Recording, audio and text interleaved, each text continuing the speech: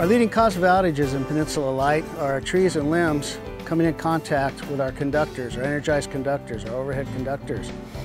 This is typical of what we have throughout the two peninsulas. What we're introducing now is tree wire. You'll see that they're basically the same conductor, but one is coated with polyethylene coating. They're the same size, carry the same amount of current and everything else, but it's a marked improvement. These will not go out when tree limbs come in contact with them. Tree wire is one of the tools in our reliability toolbox. We've been implementing it into our system for the last 10 years, testing it out, seeing how it performs, making sure it's ready for prime time. So far the results look really promising and we're ready to go ahead with full-scale deployment.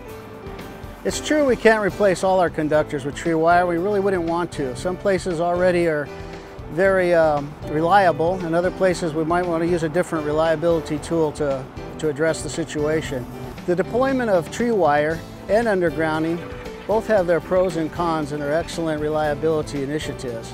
However, we have to look at the cost of them and also the application to see where they fit, which works best, which gives our members the best bang for their buck. Undergrounding is very expensive. Tree wire is a lot less, but let's face it, if a 70-foot tree, big fir tree comes through a tree wire, it's going down to the ground, the lights are going out. If we had undergrounded that situation, we wouldn't have that problem. So we have to look at it and see what's the best fit for the best location. Well, tree wire has been around almost as long as conventional residential wire.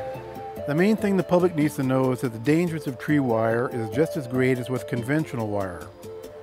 Our message to the public is that any wire off any pole should be considered an extreme hazard and they should call us immediately. There are a number of service reliability measurements in this industry. And when we look at Penn Lights and compare ourselves to other utilities of similar size, similar location, similar tree exposure, we do very well. We're definitely a top-tier company. We're proud of that, but we don't just compare ourselves to other companies. We compare ourselves to what our customers expect. And they expect a lot. They expect reliability.